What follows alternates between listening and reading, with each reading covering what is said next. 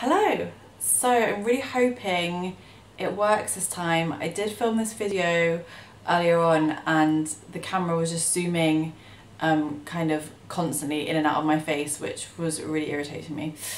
So I went to yoga and I've come back now and I'm hoping that the camera isn't doing that this time. I apologise if you can hear any traffic. I'm in my living room and I live on a main road and I have single glazing, so you can just hear everything as if it's in my living room, so you get to experience what it's like to live in my house. So today is a video that I've wanted to do for a while but haven't really felt like I had enough clarity to do so until recently. If you're here from my Instagram, which I'm assuming most of you are, you'll know that I love to talk about, well, I don't love to talk about it, but I talk a lot about my mental health, my depression, what it does. I like to be open about it just because I think that if this disease, this illness that I have can do anything good, aka help someone else maybe either just feel normal, feel less alone, feel more confident in talking about things, then that is a blessing. Because as I'm sure you can imagine, having depression or having any mental illness it was really tough, and just to be able, I guess, in my mind to kind of qualify it with a positive thing is a really big deal, and it makes me feel better.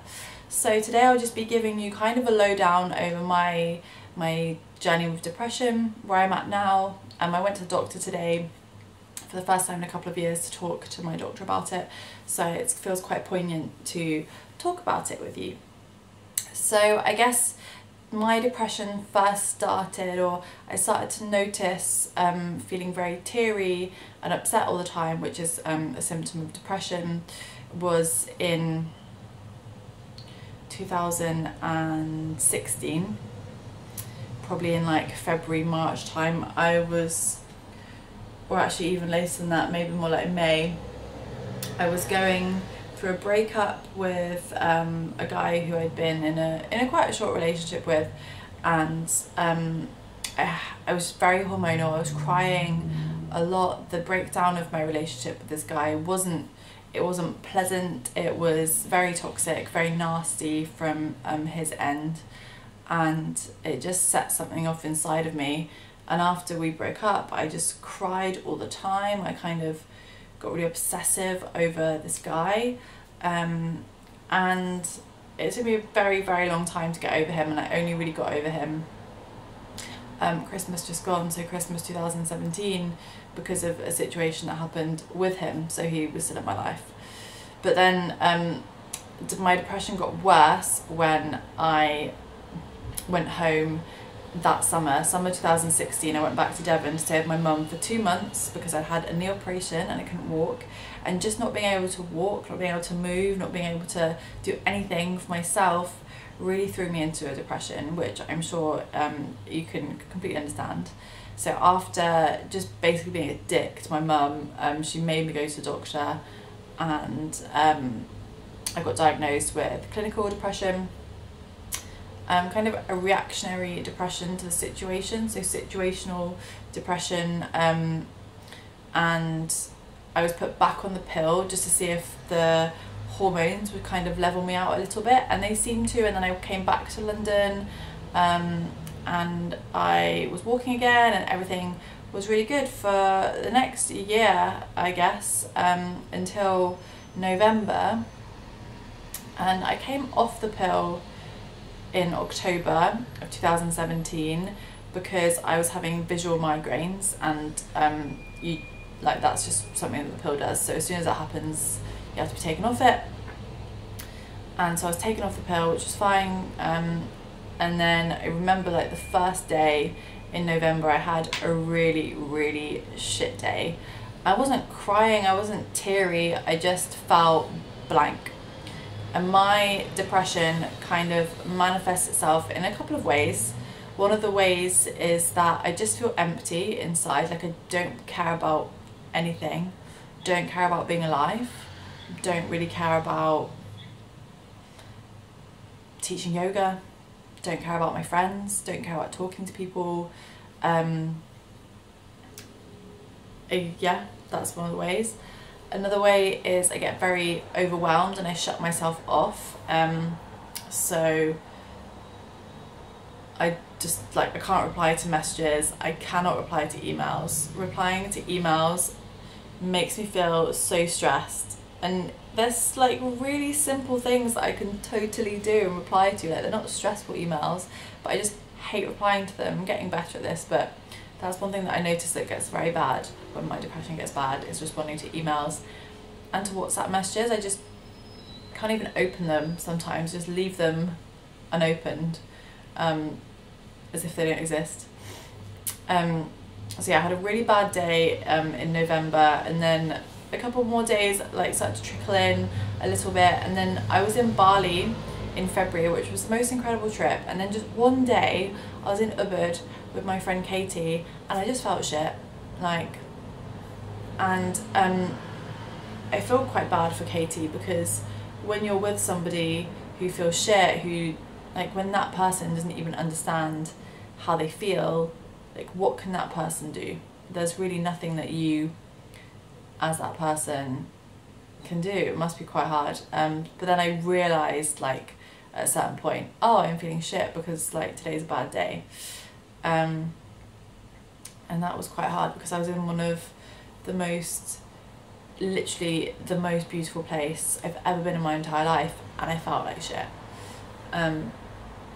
So yeah, then coming back from Bali was probably when it all hit me the most, and I don't know what the connection is with it. I think Bali was such an incredible experience and I really loved my time there, and I felt more myself than I've ever felt in my entire life. And then just coming back into London, I literally felt like a caged animal and I just did not want to be here. And I was so upset that I was back in London, which is crazy because I love living in London for so many different reasons.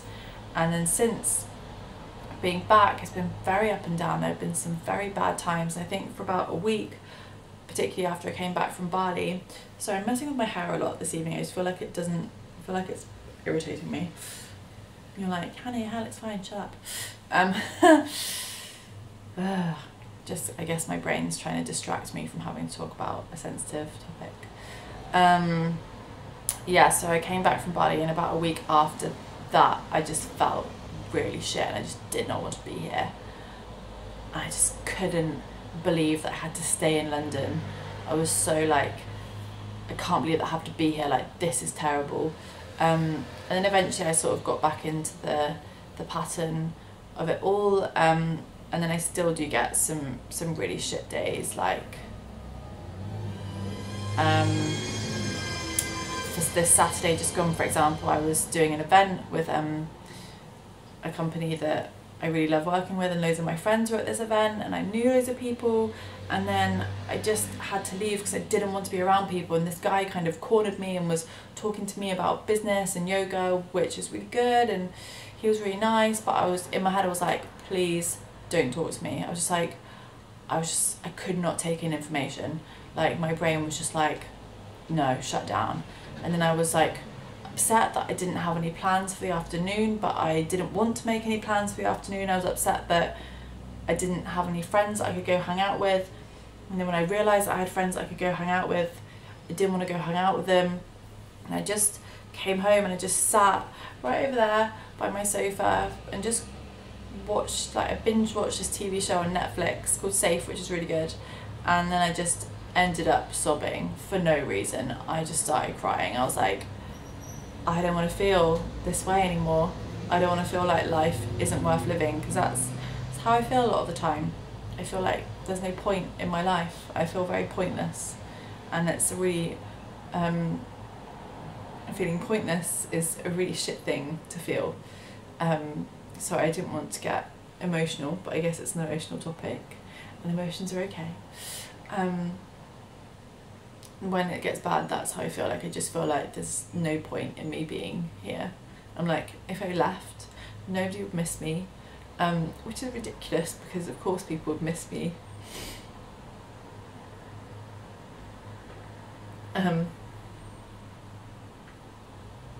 but that is how it feels a lot of the time. It feels like if I left, like, would anyone really notice that I was gone? Like, really, like, a couple of people would, but like, would it make that much of an impact? Which now, when I'm in like a good mood, it's really sad that I feel that way, but some days that's how I feel. And I think being self-employed and freelance is especially difficult, because when you have a job that you get up every day at the same time, and you go to that job, and you probably don't give yourself your tasks, like someone else gives you your tasks, because you're probably being managed by someone. It's almost like you have a purpose, whereas when you're freelance you have to create that purpose, and that's something I found particularly hard to manage myself as a freelancer when I have depression, because it's all up to me, you know. And yeah, like, I have to go to classes now, always wake up and go to classes, but all the admin-y stuff, like, I find it really hard sometimes to sit down and like actually get that done, because I feel intimidated and daunted by it. And when you feel like there's no point, you're like, why am I even bothering doing this stuff? Well, the video that I recorded earlier on was way less emotional than this. So yeah, that's how it is. And I find it really difficult when I'm in that frame of mind to talk to people, because the thing with like mental health is everyone's is kind of a different expression. Like, it feels different for everyone. So when people talk to me about anxiety, like, sure, I've had anxiety a little bit, but because of my yoga and my meditation, I'm actually really able to manage anxiety fairly well. So when people talk to me about like not being able to leave the house and stuff, I find that difficult. So of course my friends find it difficult to understand how I feel, you know. And then someone else with depression will probably like find it hard to understand how I feel, right? Because it's all in here, and like, it's so hard to quantify what this means, you know. Anyway, I went to the doctor today, which was really good, and I've never been to the particular doctor there that I went to, that I saw today, but she was really nice. And I just basically said, like, my mental, like, I don't feel like me, and I'm tired of feeling the way that I feel, because I don't feel like myself, which a lot of the time I don't feel like me anymore, which is really hard, because like, I'm a go-getter, I'm like really hard working, I'm quite a motivated individual, so for me to feel like this is really like it's very difficult. And I just told her like everything, and she was very good. And then she said, like, what do you think will help? And I kind of said, I don't really know, to be honest, because before it was just managed by the pill, and I obviously can't be on that anymore. I'm not scared of medication, because I know that it can help you. But she said that my doctor said, I'm not going to put you on anything straight away. I don't think that's the answer at all. Especially with depression, medication's kind of like a crutch that enables you to kind of get through the really shitty stuff, so that you can then deal with your depression. And because I'm quite self-aware, I'm into like self-development, I take time to understand how I feel, and because it's not so bad that, for example, I can't get out of bed, it's probably not gonna help.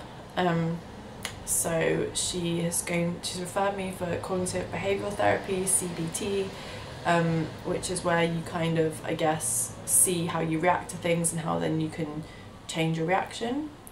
That's what I understood from it. She's also asked me to like focus on mindfulness, so taking time to sit down in the day and actually just let my thoughts be present and just kind of notice what's coming up. So it's different from meditation, where with meditation you're trying to push through those thoughts and find clarity and just find gaps in your headspace. Whereas with mindfulness, how she explained it was, you're enabling those thoughts to come up so that you can see, first of all, the little things like, oh shit, I didn't do my food shopping.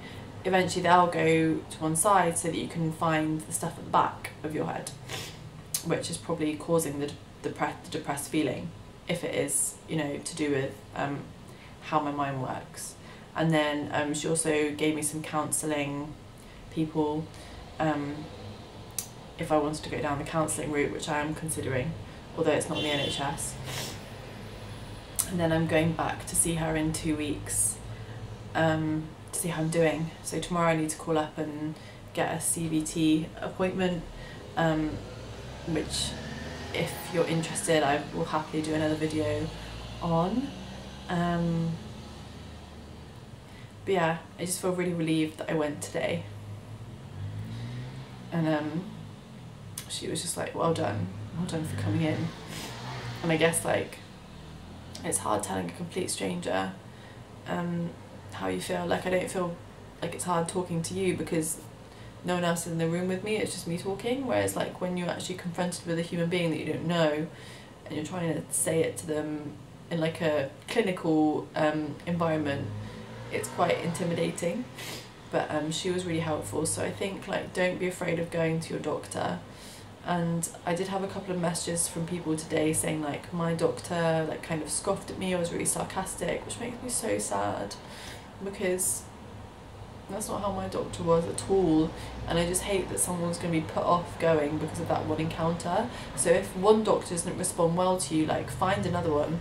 When I called up and booked my appointment, I asked for like, is there a doctor who is specifically interested or knowledgeable in mental health, because I mean that's why I'm coming in. So I think it's important to maybe ask that, because the receptionist might know, or they might just know to put you with a doctor who's not a dick, because doctors can be dicks. I guess that's going to be everything for now. I might do like a general Q&A if that's something you're interested in. I'm sorry for crying, but it's an emotional topic. I hope you enjoyed. I hope this was in focus. If it's not, I'm going to be so annoyed. And yeah, just thank you so much for watching. Thank you so much for all of you who engage and comment and make me feel like I'm making a difference in your lives, because that's why I do all of this, as well as it being cathartic for me to share. So yeah, thank you. If you don't already subscribe to my channel, then please do. I'm going to be doing more talky videos like this. And yeah, have a lovely evening. Like it, not evening, I'm assuming it's evening because it's evening here. Like the video if you liked it, leave a comment, and yeah, have a good rest of your day, whatever it is you're doing, wherever you are in the world. Thank you so much.